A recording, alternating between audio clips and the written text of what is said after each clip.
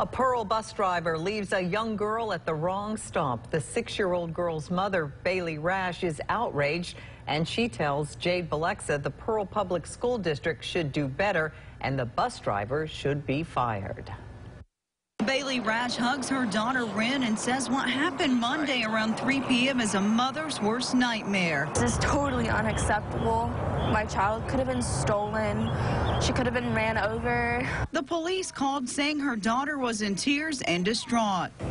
I guess something told me to come outside, and the little girl was coming down the street crying, and I asked her what was wrong, and she said she was lost and really didn't understand her. And little boys would ride the bicycle, and I asked them what was wrong with her, and she said she got off the wrong bus, the stop. So I talked to her, and I said, where are you supposed to be? And she said, I don't know.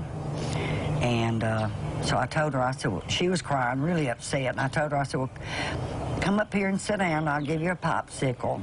And that's when I decided to call the police. Rash wonders why her child wasn't dropped off at her usual location.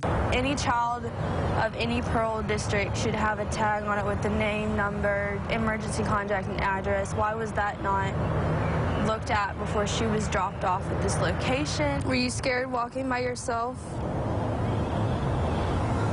Rash says she was supposed to be left at Claremont Drive, but she got off at Claremont Circle. She told me the bus driver told her to get off the bus. Rash says this was a serious ordeal that needs to be resolved now to make sure it never happens again.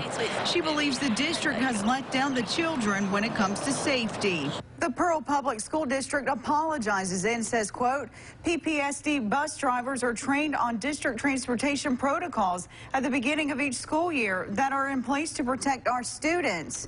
However, follow-up training for bus drivers has been conducted to reinforce their role in ensuring that our children remain safe.